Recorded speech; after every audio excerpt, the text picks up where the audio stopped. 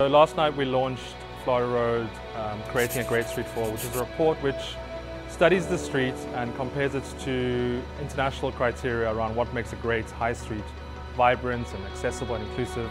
It's a sum of experiences. You know, we've got to be open to what we're trying to do here. The key to it is the opposite of gentrification.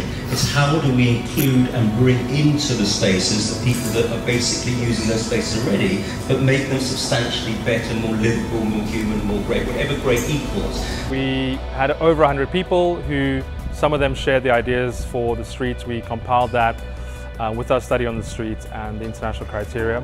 And we suggested 10 recommendations a way forward that the street could change over time to become more exciting and inclusive space. And those are our little studios there. And coming from the little back centre studios, we're now suddenly in the heart of everything. We're right smack bang in the middle of highly visible studios. Now there are exciting plans afoot to enhance and secure the future of this special place for the generations to come.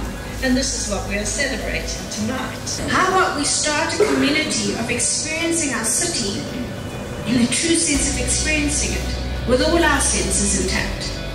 And I think without getting too emotional, it's a good time and it's a good place to be in Florida Road.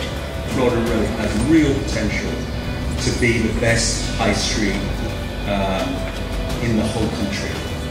That's what I say. I think I'm most excited about Florida Road because it already has a space in people's minds in Durban and South Africa. It's iconic and landmark, but as it becomes better and inclusive and more interesting, actually, where people come to the street not for entertainment, but just to walk the entire street, to experience people sitting outside, enjoying public spaces, good public transport, shelter, they can engage even if they don't spend any money. So I think I'm most excited about it becoming a diverse, vibrant, busy space. So you can email hello@futuredurban.co.za.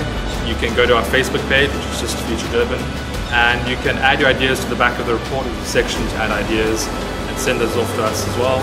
So there are many ways to engage with Future Durban, and we hope to see people at our future events and dialogues.